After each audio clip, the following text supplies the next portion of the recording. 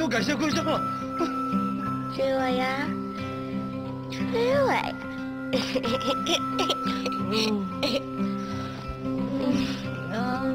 我要回家。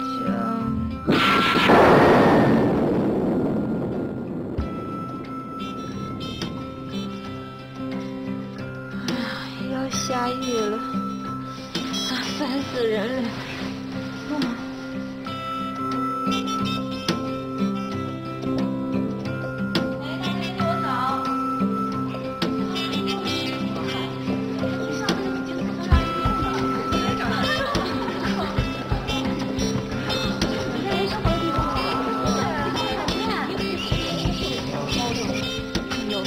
这里就是传说中的栖霞镇，距离我们生活的年代有740多年。我们这次的武侠7日游也将在这里画上完美的句号。如果大家意犹未尽，回去之后还可以拨打我们的免费800电话或者上网查询。别说了，有这功夫啊，还不如让我们多玩一会儿呢。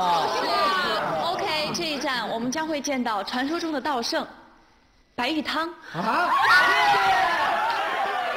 以及少女时代的莫小贝。你说谁？莫小贝啊，来之前你不是说没有危险的吗？诸位请放心，莫小贝现在才刚刚10岁，还不具备杀伤力。那怎么行呢？万一他神神大法爆发起来伤人怎么办呢？退钱！对，退钱！退钱可不行。这回光是租时光大巴就已经严重超支了。不退钱就让315投诉他们。没错。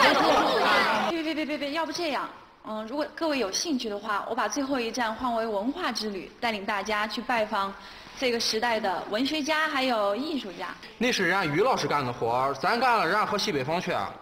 哎，要我说，还不如再看一次新闻吹雪和叶孤城的决斗呢。那你不都看过了吗？上回不是光顾着看，忘了拍照片吗？那多没意思啊！要我说，咱们还不如去看洪七公和欧阳锋那场决斗呢。那场可打了好几天呢，又是在大雪山，你不怕被冻着吗？冻着就冻着呗，反正还能看见杨过呢。那怎么着？到底是叶孤城还是杨过？你说我个人比较喜欢杨过，但是单位时间有点不够。OK，let's go。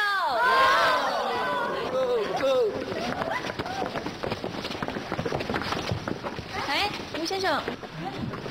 我要留下来，让他们去吧。你决定了吗？确定了，到时候你们别忘了来接我。那行，明天8点我们在这儿碰头，这是您的花销。好，谢谢。你必须穿上那个年代的服装，不能做出有任何影响或者改变历史的行为。你的明白？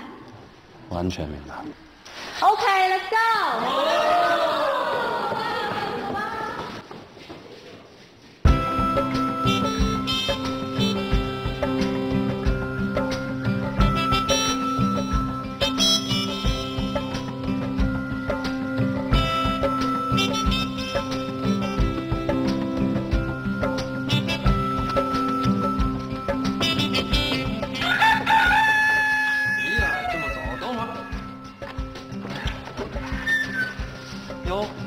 客官是打尖啊，还是住店啊？来找个人，找谁啊？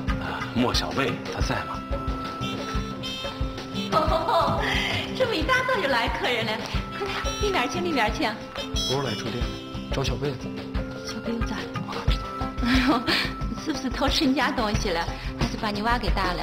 我只是想来见见他，就是想见见他。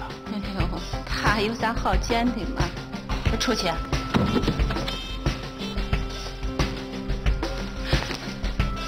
哎呦，这边请，这边请，里边请，来，这边请。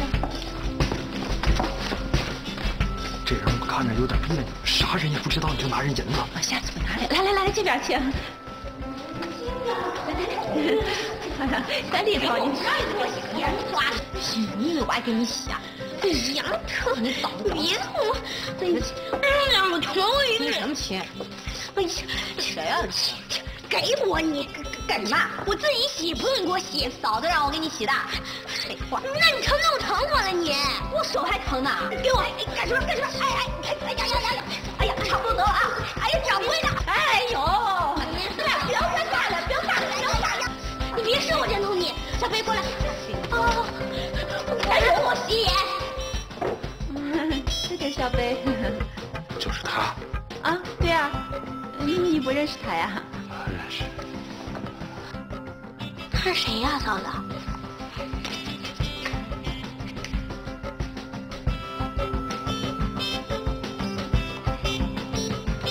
陈静。他在干嘛呢？啥味道呀？死也迷魂香啊！来者不善，战堂鞭他！葵花点穴手，闪开！海山倒海！狠一点，再来一张多好啊！要拍还不如拍重点死了，活着比死了还难受。以我的经验，没看出来。哎，你到底什么人？说。什么人？普通游客，身上有蓝天旅行社的发票，身份证、驾照、旅行知音卡、阳光旅行须知。对啊，什么旅行？哎呀，就是，哎，你刚才使的是不是降龙18掌啊？姑奶奶这招叫芙蓉惊涛掌，跟降龙18掌是两码事儿。哦，你知道小贝到底是想干啥吗？我就是慕名而来，想见见他。你是说，小贝在江湖上现在已经小有名气了？他戏字是小有名气，他简直就是威震四海呀！你拉倒吧你呀，还威震四海呢？他都快成这四害了。不至于，不至于。区一个衡山派的掌门，他有那么震吗？我今天来，就是冲着他的名声。我呢想跟他合个影。合个影儿？你们不懂，就是两个影子呀合在一起啊，那样显得亲切。站堂，快松吧。快松吧。我告诉你啊，老实点儿，不老实接着点你。向导，我能不能单独跟他待一会儿？不能。能不能？不能。向导能不能？能，就待一会儿啊。又是没钱的。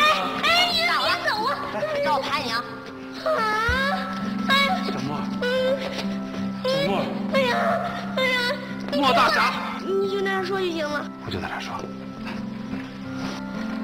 会武功吗？以前学过，不过都忘了。那怎么不学呢？学那干嘛？齁累的。那再说我学武功干嘛使啊？杀人嘛。啊？不，杀坏人，行侠仗义，劫富济贫。得了吧，我这么皮人，谁记过我呀？这孩子什么事也不懂，你说我这旅行费不是白花了吗？唉。你吃什么呢？果味VC。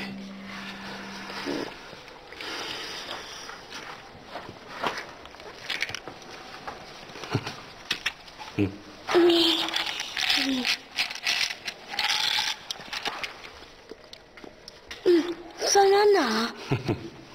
你吃这干嘛？啊，医生说我常年患有精神抑郁症，让我长期服用果味VC，可以促进新陈代谢，提高自身免疫力。听不懂。想要吗？想要。那你要学会了武功，我就把它都给你。那我要学不会呢？学不会，香蕉的比苹果味好，苹果味比橘子味的好。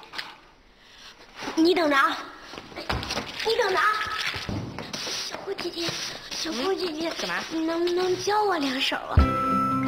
扎马就要有个扎马的样子，不要松松垮垮的，背挺起来，收腹，站稳了。已经挺稳的了。哈，你踢我干嘛？这就叫扎稳啦。力从地起，你的脚不把地扒住了，它力从哪来啊？丹田喽，内练一口气，外练筋骨皮。什么乱七八糟的？谁教你的？我嫂子。离从地起之后呢？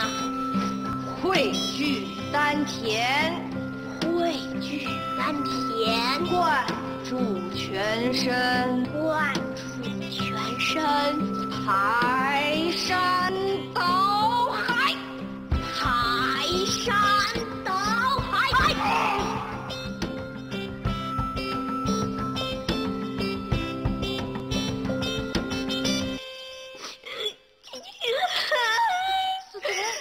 不行了，我都找不得动了，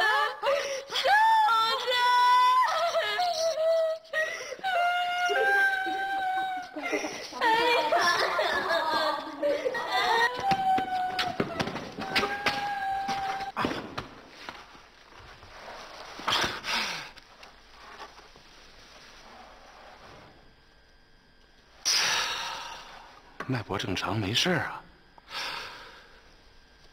我还活着，让莫小贝拍了一张，我居然还活着。死怎么就这么难呢？你看你这个人也是，你不会讲就不要乱讲嘛。这把娃疼的，是他主动要我教他的啦。还学不学武功了？但是我也不学了。掌柜的，吃饭了没？这娃都成这样，还吃啥饭呢嘛？活该！吃啥呢嘛？学武功需要天赋。俺娃天赋好的很，就是不爱学。啊，对，不爱学。行，不识好人心，我自己吃。哟，你还不信是吧？不信就教，你教啥他就会啥。来，现在就教。来，我不教。小贝，你再教。来，不教俺等等后去。来，开始。哎呀，我还真就不信了。来，你过来。来，你看着点。过来啊，跟着我学。指如疾风，势如闪电。玩闪电。指如疾风，手疾风，势如闪电。手闪电，指如疾风，手疾风，势如闪电。手闪电，指如疾风，手疾风，势如闪电。手闪电。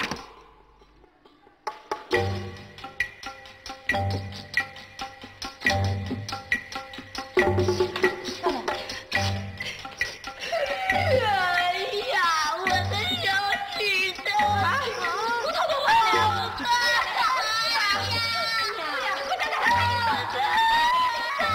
跟我有什么关系啊？我问你，到底干什么来了？找死！从这儿往西有个西凉河，我会游泳，最擅长潜泳。那你就跳崖，我跳过楼，被川南风给吹回来了。那你就喝瓶子，喝过全是假冒伪劣的。那你就找根绳子，结实点的。我找过，上吊掉了一半，地震了，楼塌了，腿砸折了，现在1年下雨还疼呢。那你就。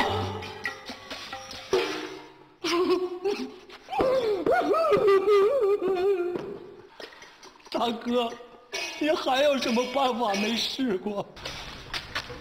命令我干啥呢？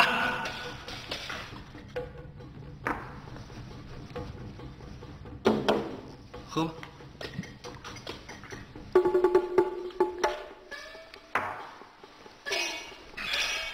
你怎么称呼？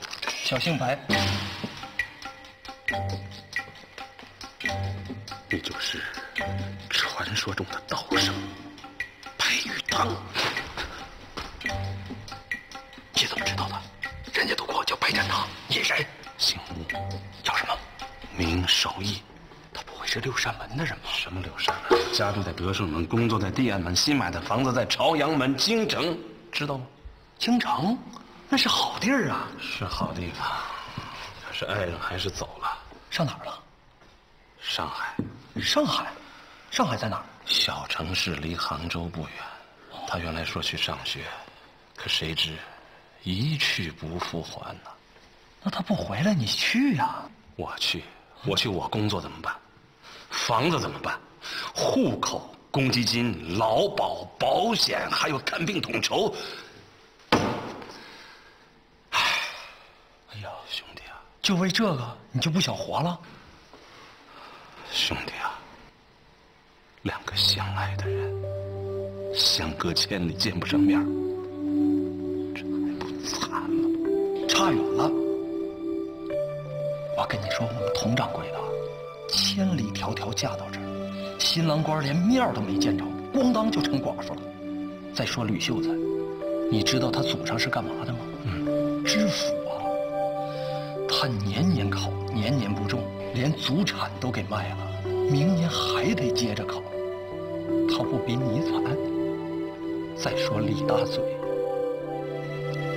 ，3年了，想见我又不敢见，人家是谁呀？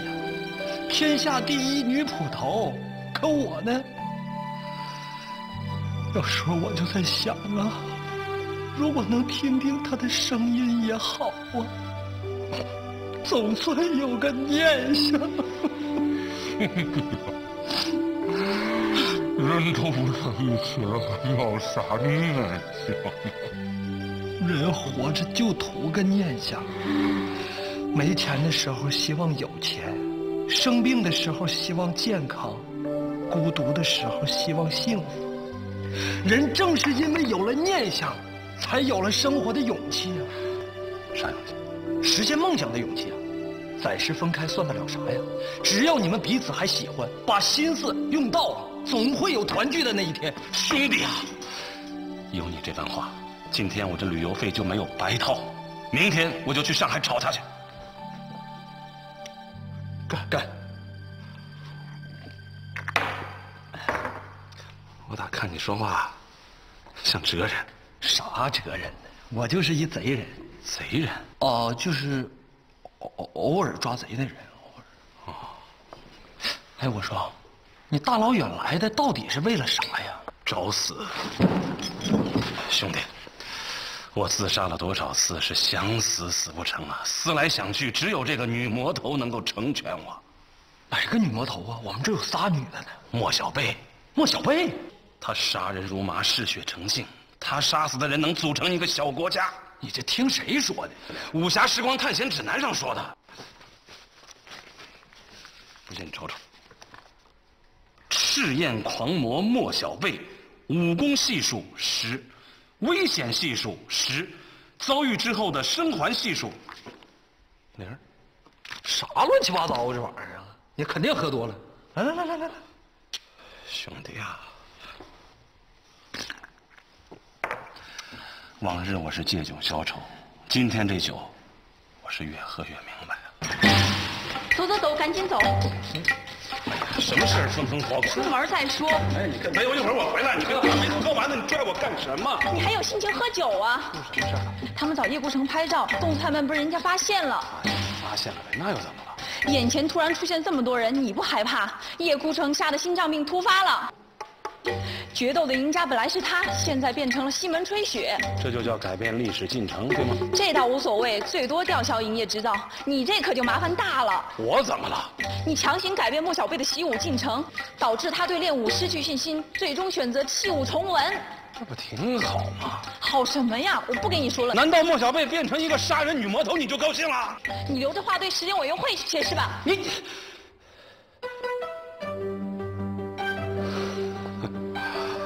观众朋友们，本故事涉及到的所有历史事件与历史人物，纯属虚构。再见。拜拜。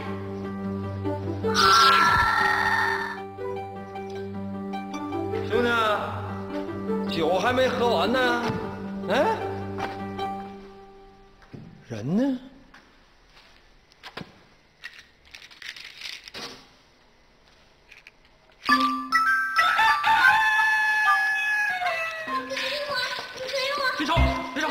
告诉你啊，就给1粒，不一样啊，含着吃。你俩过来。知道昨晚那人是谁？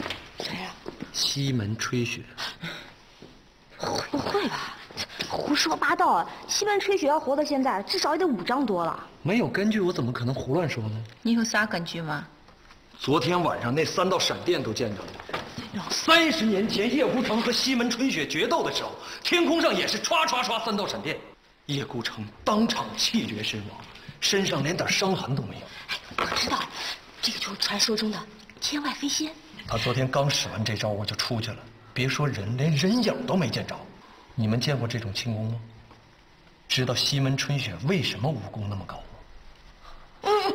因为他有严重的忧郁症，所以呢，他必须每天补充维生素 C， 能提高人体免疫力，还能促进新陈。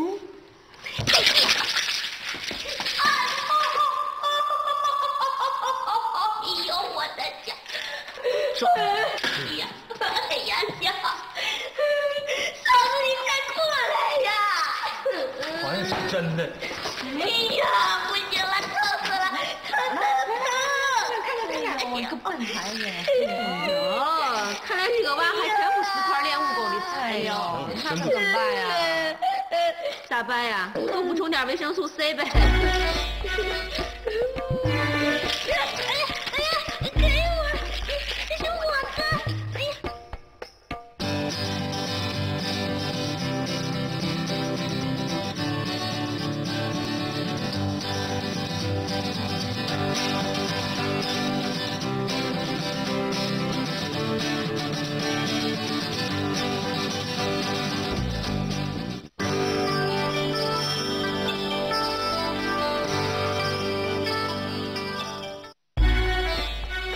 光搓，再加点皂角粉。注意领口啊！哎呀，我说的是领口，不是袖口。要不你来？那你什么态度啊？不想洗别洗啊！这可是说的啊，我回来做功课。小呀嘛，小姑娘啊，背起那书包上学堂，把她那先生踹呀，还不肯对人讲。喂，怎么喂？我洗还不行吗？这就对了嘛。洗完了，再把被子晒一下下，再把地扫一下下，再把桌子擦一下下，再把碗洗一下下，再把菜洗一下下。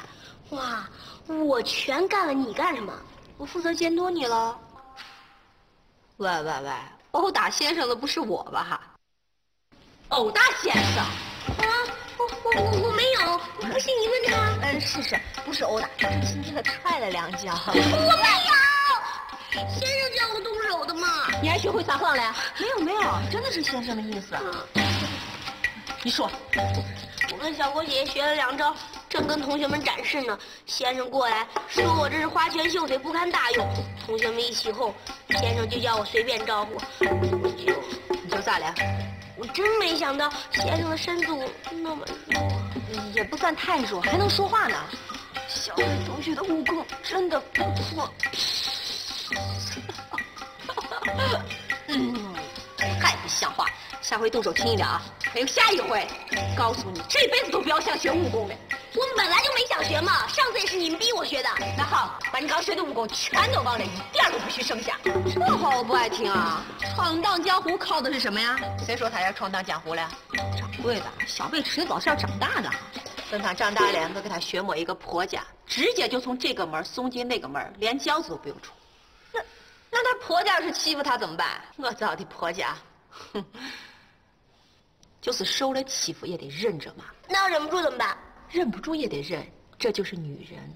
喂，女人就不是人，女人就得逆来顺受，挨打挨骂都不吭声。感情他没受过欺负，他倒是行，他没这个机会。我服容。咱也不用跟他废话，不学就不学呗，反正将来吃了苦，咱恨他一辈子，还有下辈子。还有下辈子。等等，学不学武功我说了不算，咱投票。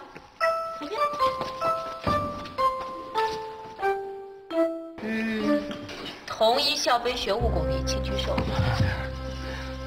小贝，大嘴，秀才。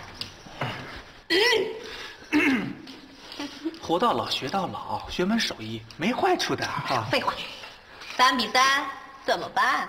要不再扩大一下投票范围？同意小贝学武功的请举手。哎呦，他们不是店里人，不算数的。怎么不是店里人呢？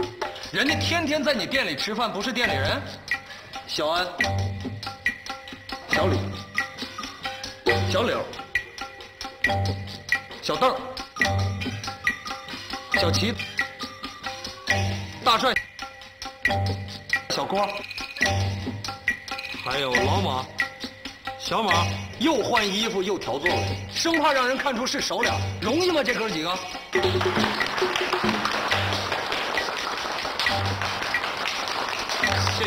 谢小郭，你说你较啥真儿啊？麻不麻烦呢？哎，有麻烦找小六啊，否则当嘛腐快。哎呀，小六，来，走，帮俺们投个票，同意小贝学武功嘛？我要是同意，有好处没有？没有，那就同意。啊，学武功又不是坏事，干嘛不同意？什么才叫微言大义？重新投票，同意小贝学武的举手。4比3呢，怎么样？确实是4比3，你再好好看看。好好看看。吕青好，我现在突然觉得呀，学武功会助长那种暴力情绪，这对孩子的成长是没有好处的。大家可以仔细想一想嘛，如果学武功那么好，子为什么不学呢？吕布大家都知道的，武功非常高，对吧？结果呢？教训呢？血的教训呢？前朝有位词人曾经约过。秀才说的非常好，那么多年的圣贤书都读到狗肚子里去了。你说啥说啥？本来就是嘛，你不让小贝学武功，不就是怕他欺负你吗？我怕他。没事没事，怕就怕嘛，没关系的，百无一用是书生。我们不会看不起你的，反而会很同情你的哦。用不着，我怕什么了啊？小贝，好好学，没关系的，我支持你。哎，怎么样？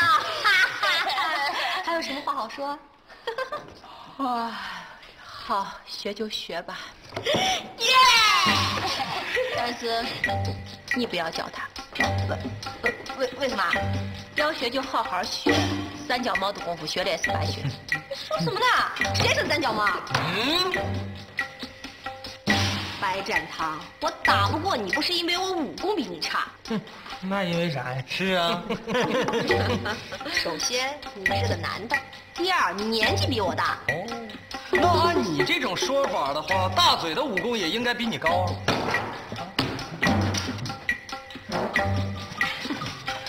这样好，我也不跟你废话，要教咱俩一块儿教。不用了吧？没说要教你，老白教小贝，我嘛就教小六好了。叫我别逗了，你接受。咱俩各教一个，3天之后比武，谁的徒弟要是输的话，就到大街上大喊3声：“我是读书人。”我去，你什么意思啊？你别废话，你别吵。好，如果你输了的话，除了喊，还得给我换个新杯面。你要是输的话，就得给我买3斤的糖炒栗子，要新鲜的哦。好，就这么定了。走，走。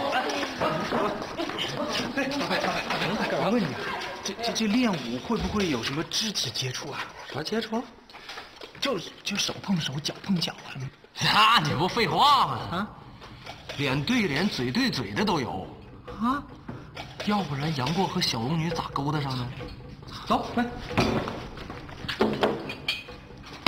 哎呦，大人呐！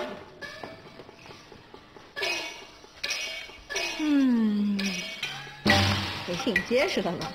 那个，我还有点事儿，我先回去了啊。哎，别走，你就忍心看着人家输掉比赛吗？这你比赛跟我有嘛关系？都忘了，你是个捕快啊！你不学点武功，以后怎么抓贼？那我有师傅了。放心啦，我不会告诉你师傅的喽。那也不行，你是个女的，你教我。女的怎么啦？杨过和小龙女的故事你听过吧？杨过我不知道，小龙女我倒知道。西街那个听不见话。啥乱七八糟的？扎个马步给我看一下。扎马步。哎呀，马步不是这么扎的。怎么扎？学而时习之，不亦乐乎？有朋自远方来，不亦乐乎？吕秀才，练着呢哈，慢慢练，别管我哈。人不知而不愠，不亦君子乎？不用搭理他，看我的啊。桥来桥上走，桥来桥走，脚速脚下笑好。这个5日3省吾身，为人谋而不忠乎？哎不，嘛意思？就这个5日3省吾身呐。没问你，我问他，这刚才桥是嘛意思？啊，这个桥嘛，他就是说，君子食无求饱，居无求安。吕青侯，啥事儿啊？你们练着呢哈，练呗，千万别管我嘛。50有5而志于学，30而立，40而不惑，别给自己找不自在。62而顺其时而从心所欲不欲，排山倒海。什么人呢？接着练。80而花甲，90而耄耋，这100岁嘞，他就成人精了。你死你！笑不笑？练你的。别抖，别紧张，放松啊！再放松，再放松。换徒弟？对，必须得换，否则来不及了。啥意思嘛？小郭和小六啊，倒是没问题，但小贝和老白问题很严重的。啥问题？不要吓人哦。你想想，老白是干什么的？泡汤的呀。我说以前。以前是以前，又不是他自愿的。好，那你说他是怎么走上犯罪道路的？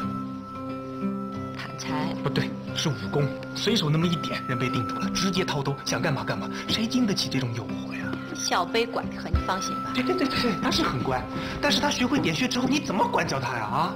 咋管不了？回屋做你的功课去。葵花点手，啪啪啪，干！哎呀，他不干吧？掌柜的，你就别自己骗自己了。你想想，他是小贝呀。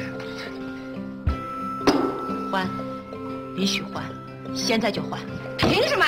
你说换就换？哎呀，我这也是为了你好，就小了那个母鱼脑子。你才母鱼脑子呢！你才母鱼脑子。这句痛快话，换还是不换？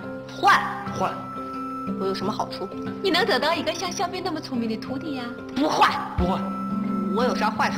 那你就能得到一个像战堂这么恐怖的对手。战堂，干什么？想吓唬我呀？没戏！有本事来点我呀！点我啊！点我点你干嘛呀？不敢换就算了，没关系的啊。少用激将法，没用的。我这个徒弟挺好的，用不着换，多乖呀。换了吧？啊？不是那个，我没有看不起你的意思啊。我就是说这对不对？对你个头，你给我把话说清楚啊！说清楚。还说什么清楚啊？这多明白呀！人家嫌你武功差呗。有你什么事儿啊？边带去。这你就不对了哈！排山走。白先生，闪一点。哎，这是干啥呢？老鹰抓小鸡儿啊！不，小鸡抓老鹰，老鹰抓母鸡。我儿闭嘴。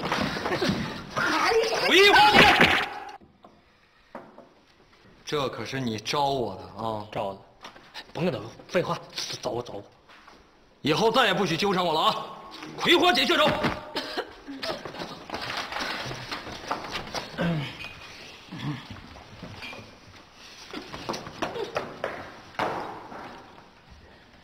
哎呀，人家那就是命好啊。谁命好了？小六呗。啊，你看，他跟老白把武功学好了，回头办几件大案子，人家钱一涨，官一升，房子一买，媳妇一娶，齐了。哪天咱哥俩接着熬吧。小金上场。哎，来了。你看好啊，这个手指头一定要有力度。看到了吗？哎，手指头再直点。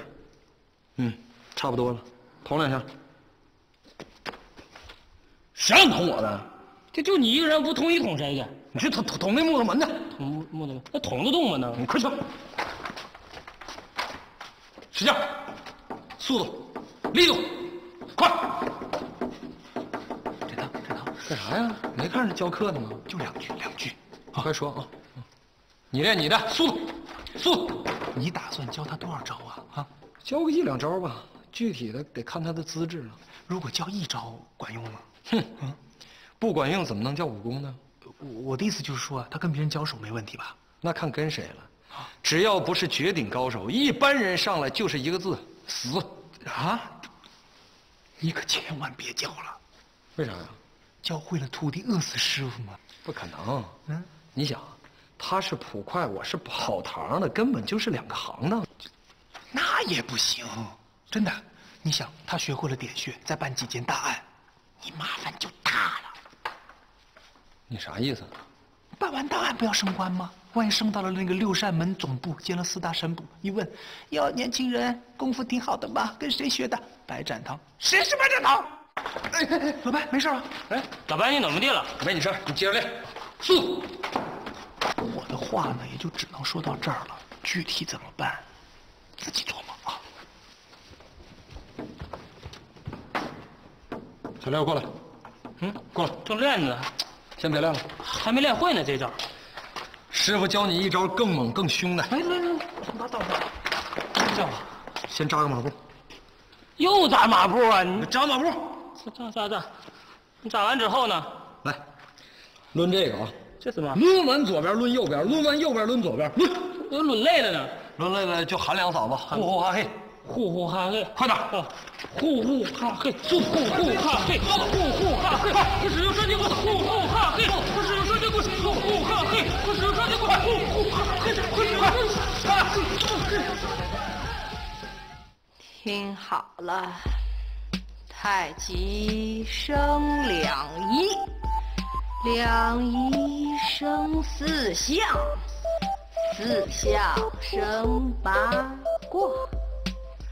我这套八卦连环夺魂掌就是从天地之道悟出来的。那以前咋没看见你练过？以前不练嘛，是因为这套掌法杀伤力太大，轻轻挨上一下，你这小命就难保了。啊？那你还教我？没关系的，以你这个小掌法，闯不了大祸，最多打他个半身不遂。啊？那我不学了，把小六给打残废了，谁养他呀？不学行啊，那我就原话告诉他们喽。啥意思啊？嘿，你到底啥意思啊？哎，不是我不想教啊，是极个别人不想学啊。啊，原来在这儿等着我呢。我就算不等你，你能打得过小六吗？要是白大哥教呢，绝对没问题。你教也没问题。来，太极生二仪，还二舅呢，生两仪。哦，两仪。然后呢？然后嘛，就绕着我转圈，正的转一圈，反着转一圈，一圈一圈的转，直到我说停。来吧。那还不活活晕死我呀？还想不想学呀？学。加快速度。这是想干嘛？我眼前都是小星星了。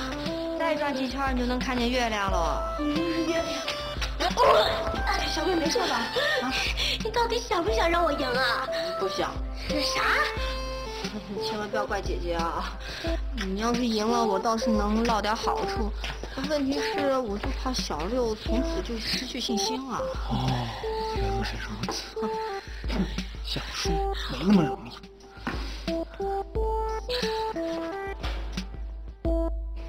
啥？又要换？不换不行，小郭不好好教。不教就不教吧，赶紧比完赶紧算。我本来也没有打算让小贝学武功。那怎么行呢？要学就好好学嘛，不能半途而废的。子曾经约过，阴谋是爱情的敌人。等会儿，那是几百年之后托斯托耶夫斯基说的。这个司机是干啥的？一个伟大的俄国作家。你啥意思啊？这几天你上蹿下跳的，忙得很，一会儿要比，一会儿不要比，一会儿要换，一会儿要换回来，倒水。你不觉得累吗？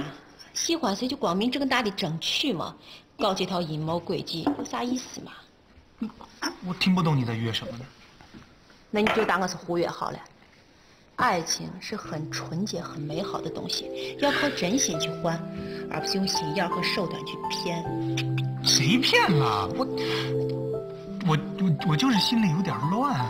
你的心情我可以理解，我也经历过这种境遇，也不知道如何开口，如何争取。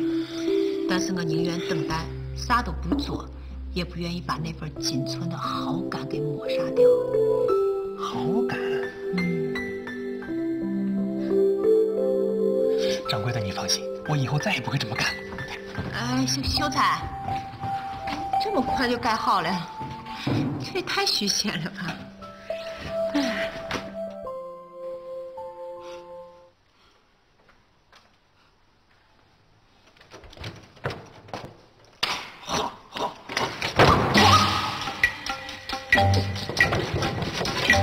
有问题吗？没问题。行，你放心吧。加油！Round one， fight！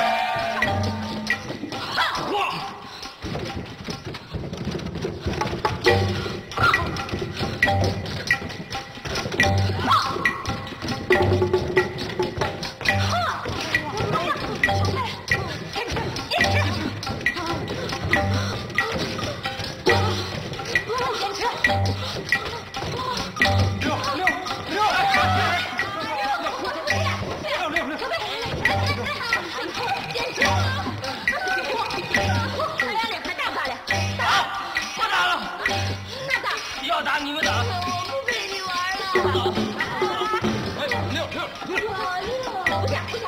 必不打，誓不打。行啊，但是先说好了，打可以，但不许电血。没问题啊。